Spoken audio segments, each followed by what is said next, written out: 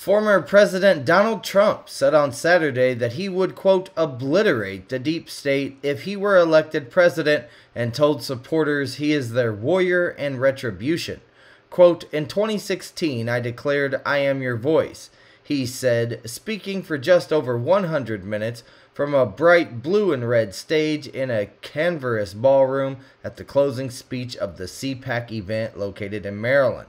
Quote, today I add, I am your warrior, I am your justice, and for those who have been wronged and betrayed, I am your retribution, he said.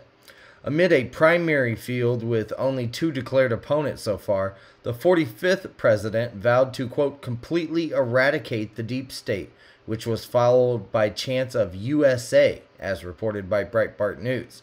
Quote, for 7 years, you and I have been engaged in an epic struggle to rescue our country from the people who hate it and want to absolutely destroy it, he said, as reported by The Guardian.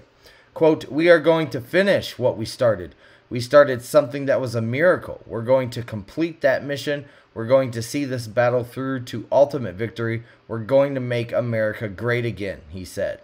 Now, at the beginning of the week, Trump unveiled his latest policy video since starting his presidential campaign in November, wherein he suggested a, quote, comprehensive pro-American revamp of our tax and trade policies, and to enhance American manufacturing, and to put an end to reliance on China.